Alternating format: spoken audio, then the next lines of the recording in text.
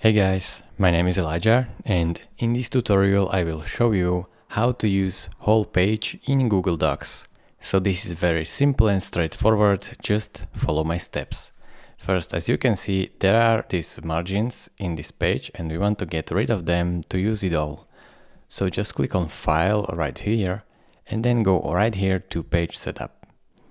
Here you have to adjust these margins, so adjust the top margin to 0, the bottom margin to 0, the left margin to 0, and the right margin to 0 as well. Now simply press this OK button down here. Now as you can see, you can successfully use the whole page. It is really simple.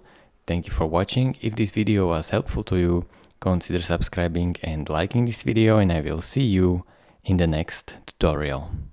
Bye bye.